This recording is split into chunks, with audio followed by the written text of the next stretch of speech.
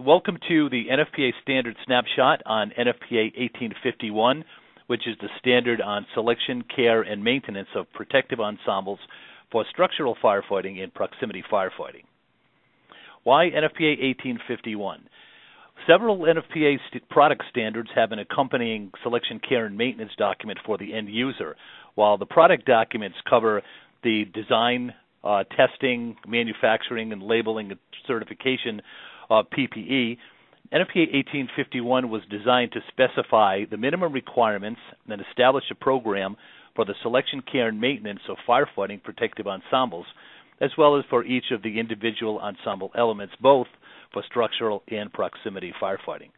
NFPA 1851 highlights include in general that the organization or department shall develop and implement a program for the selection, care, and maintenance of structural and proximity firefighter ensembles. Prior to making a selection and purchase of a protective ensemble for proximity or structural firefighting, the department has to conduct a risk assessment to determine what is necessary and appropriate.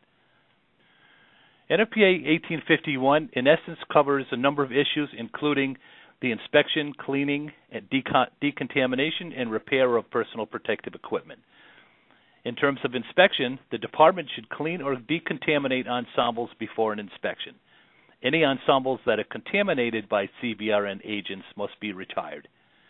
If members must conduct routine inspections after each use, and any advanced inspections or testing must be done by a verified independent service provider, also known as the ISP.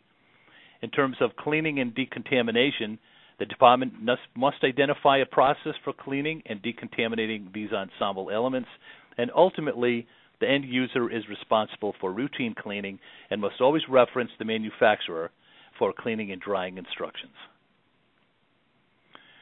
Also, the requirements for all ensembles and ensemble elements as addressed by NFPA 1851, all repairs must be performed by the original manufacturer, an ISP, or maybe even a member of the department that has received training from the manufacturer or the ISP. All ensembles need to be kept out of direct sunlight or in extreme temperatures and ensure that they are clean and dry before storing. The department also must develop an ensemble replacement program to retire ensembles and ensemble elements from service. If you'd like to find out more about NFPA 1851, you can visit the document information page at nfpa.org/1851, where you'll be able to read the standard in its entirety. You can also visit the NVFC website to access helpful resources and to download the guide, Understanding and Implementing Standards.